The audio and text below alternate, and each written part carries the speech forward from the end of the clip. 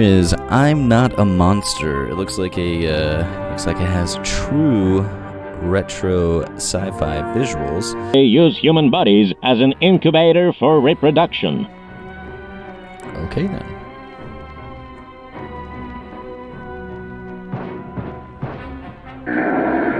Monsters usually attack from around the corner or by impersonating a human. Howdy everybody, and thank you for tuning in to Not Reviewing Games. What? I mean, nope. Sorry, wrong channel. Thank you for tuning in for the second episode of Random Game Reviews. Today we'll be taking a look at a game called I'm Not a Monster. My name's Tasty, and what we do here on this channel is I'll be playing a little bit of the game to kind of get a feel of it, what it's kind of like, and then we'll have a small discussion over whether I would continue playing this game or not after done playing the game. So let's go ahead and jump on into I'm Not a Monster. Alright guys, here is I'm Not a Monster. It looks like it has true retro sci-fi visuals. It's a turn-based turn-based tactics with a lot of twists. It seems pretty fun. Like the look of it so far, so let's go ahead and dive into the tutorial and let's see. Yeah, it looks like a more of a online type of game where you play other players and stuff, but it's got a small tutorial, so we'll check this out for today's edition of Monsters from Outer Space is called How to Survive If Your Tourist Liner is Attacked by Monsters from the Depths of Space, in which we'll tell you about basic survival rules in the event of a cosmic disaster. Alright, so far the beginning is pretty cool. A space tourist's first rule is first save yourself, then help others. It's set up like 1950s or 1940s, like Flash Gordon or something along those lines. I like it. Part 1, Heroism for Beginners. Starring in the lead role is Frank, an experienced space tourist. He's gotten himself out of all sorts of cosmic binds and has a lot to learn. Unlike many other passengers, he doesn't panic in emergency situations and is able to fight alien invaders. Frank knows for sure that if you smell trouble, get down. When you're out in the open, you take much more damage than when hiding behind a crate, for example. That's where he is going to run to. So he's just gonna run and leave Margie behind. This is a turn-based game, and all players act simultaneously. Each turn consists of two parts, planning and action. By sending Frank behind the crate, you planned a movement. Your first and only action of this turn. Click the Finish Planning button to perform the action, the planned action. Alright, so liking it so far. I like the visuals, how it's kind of like got this granular texture, like an old school video or something here, and I'm liking how everything's looking. And Frank, I mean, look at this guy down here, he looks awesome. For example, short distance move uses one action slot. Cells within the area are closer to the character and are outlined in green. From this new position, Frank notices another spot of cover, which he... Let's run. Run, Frank, run. Frank, run. A long-distance move will require two action slots. Cells within this area are located further from the character and outlined with white and orange. Oh, okay, like a little checker. Frank notices more cover some distance away. He can run there if he goes all out. We're going all out. Run! Frank notices an emergency supply safe. Don't forget to explore it. You can find weapons and devices that will save your life. Now Frank realizes where he was being drawn to all this time. It was the emergency safe. It would be foolish to stray from the path at the last moment. Okay, so I guess if you click somewhere else, you get that message. I accidentally clicked behind this thing, and it told me he's drawn to the safe itself. Okay, Great so let's news! see. This safe contains a weapon. Frank takes it first. Now that you're armed, think about how to further increase your chances of survival. I wonder how I do that, Mr. Narrator, by pressing that first aid kit. A portable Robo-Doc, no bigger than a car emergency kit, is an excellent addition to any weapon. I like it. Yes, it is.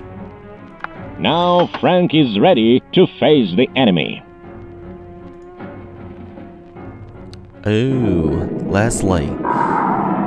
Leslie, I always And here hated it him. is. One of the crew turned out to be a monster pretending to be a human. This is the Emerald Varanus of Carax, one of the most dangerous creatures from the nearby galaxies. It can impersonate any human by creating a mass hallucination.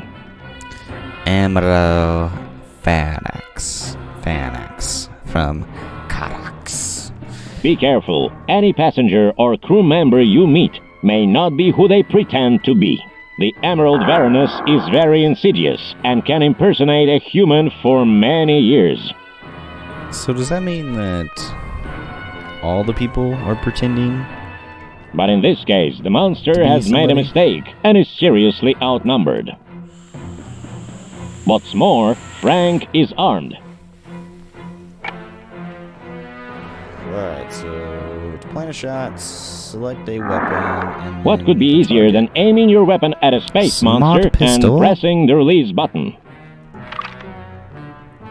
A shot from a pistol uses one action shot, means the remaining slot can be spent on moving.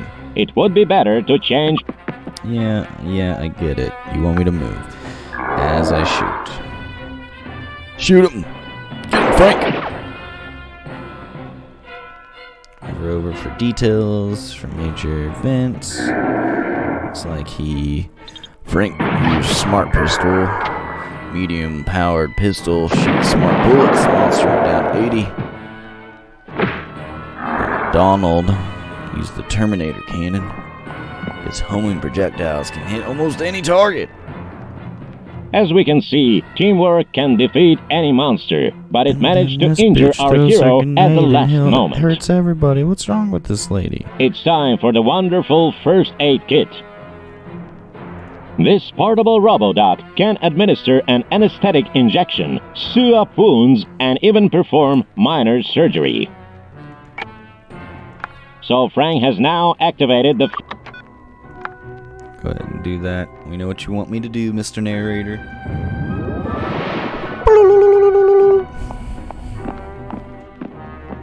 Oh, look at Jan. Look at Jan. Part 2, saving It civilians. seems that nothing is threatening Frank's life anymore. It's time to save the others. There are a lot of frightened civilians on board. You should take at least half of them to a safe place. Ooh, nice. To win, you must save at least 7 civilians and avoid serious losses.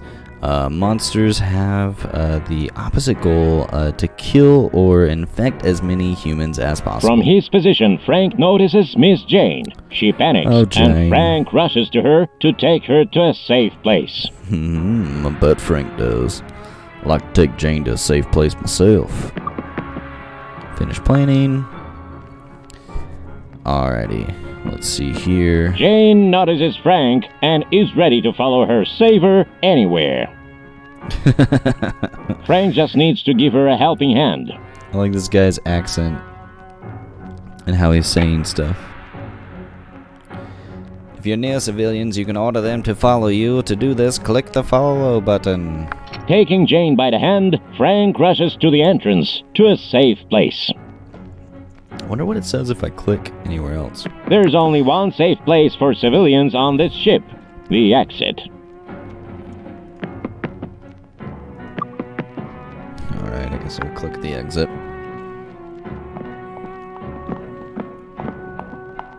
Oh yeah, Jane. Get to safety so we can meet As a later. token of gratitude, Jane gives Frank a rare weapon she never dared to use herself.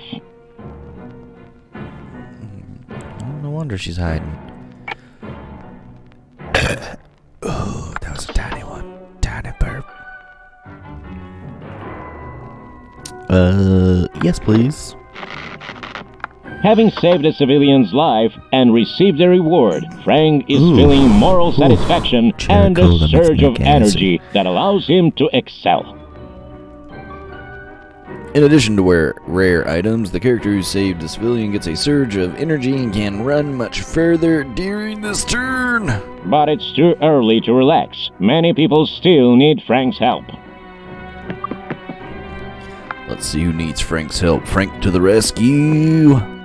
I'm Frank. Frank.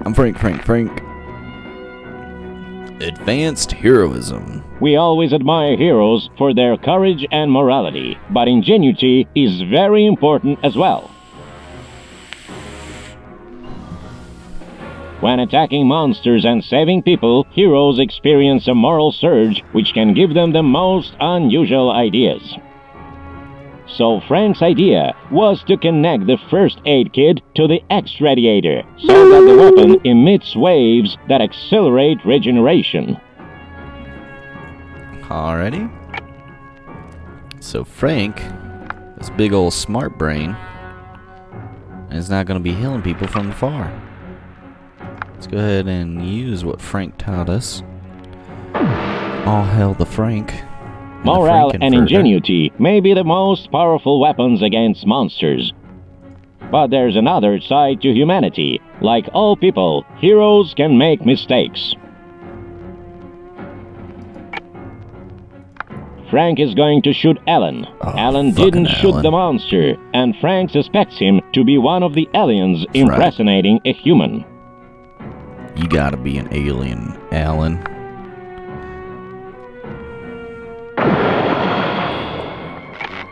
And here's the price of his mistake. Once he realizes that he hurt a human, Frank's morale dips. Well, I guess I just shot a person.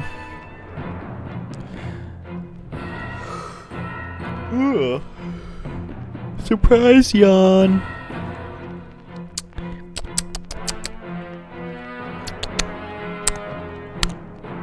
Morale is energy for heroic abilities. Heroes lose it for shooting at other civilians or heroes. In addition, Frank is feeling guilty now. It will be hard for him to come up with any creative ideas for a while. Guilt slows the growth of morale after good deeds. This is the price for humanity. Our program wouldn't be complete if we only mentioned our space heroes' victories without telling the sad stories. I wonder... No, sometimes heroes die, and monsters like are not the only cause. But was this game made by people in Russia? Kind of sounds like the narrator's got a Russian accent. Or, you know, somewhere in Europe. Either or, whoever put this thing together, top notch. I'm liking the graphics. Reminds me of like Fallout in a way. It is in moments like this when a frightened civilian must pull himself together and assume like the heavy mantle of a hero. 3 or 4 or 76, but just the first Fallout, almost like that, but with a little more character. I feel like. The player whose character is dead takes control of a non-infected civilian, if any are available. Xenobiology 101, Part 4. But we have saved the most dangerous aspects of the monsters until the end. Ooh. This is the monster's ability to infect unsuspecting people. They use human bodies as an incubator for reproduction. Okay then.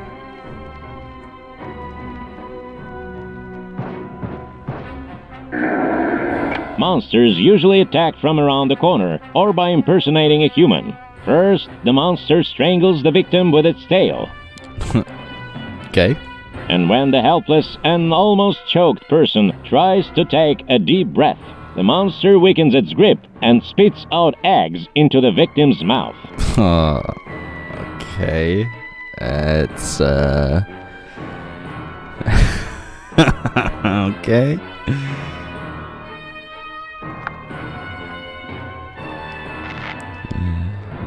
Oh, man.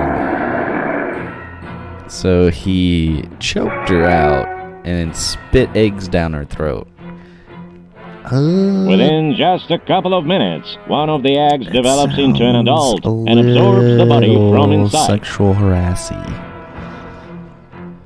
If you fail to cure an infection in 5 turns, your character will be taken over by alien DNA and become an Emerald Vagus Vernus.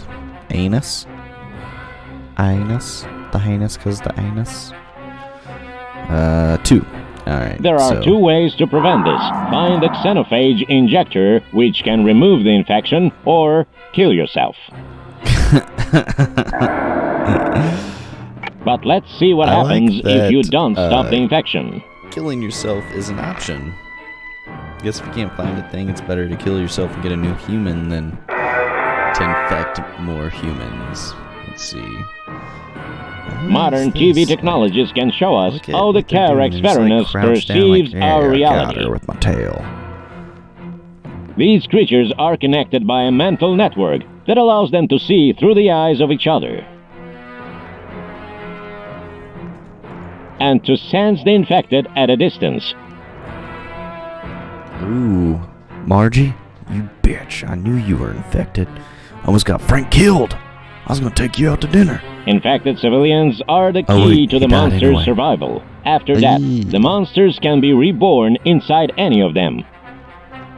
The monsters can even sense potential victims through walls. But in order to affect a victim, the monster must first abandon its human disguise. I like her outfit. I like the green little outfit. And I like Patricia's outfit, too. It's like an old school Flash Gordon. Like, this whole game just reminds me of something like straight out of an old 1940s like sci-fi comic book or something. Alright, bending your disguise does not use up action slots and allows you to infect. So we want to abandon disguise and then infect Miss Green Suit Lady. Didn't see your name, so. Monster! It's better to do this far away from other humans. If the monster is fired upon during infection, the process won't be finished. I think Roger Ann's gonna kill us. If the monster takes damage during this time, the infection won't be complete. Let's continue infection. Pew! Well, stop that infection. It's like the most polite, like, drop ever. However, the monster will still have a second chance. When a monster dies, the mental network receives a signal that speeds up the transformation of one of the infected. Monsters will be reborn as long as they are infected civilians. Heroes and monsters are always human players. Civilians are NPCs, and infections affect civilians and heroes in different ways. An infected hero has 5 turns to heal themselves, otherwise to become a monster, while an infected civilian becomes a monster when one of the monsters die. And so ends today's edition of Monsters from Outer Space. But our story about cosmic monsters is just beginning.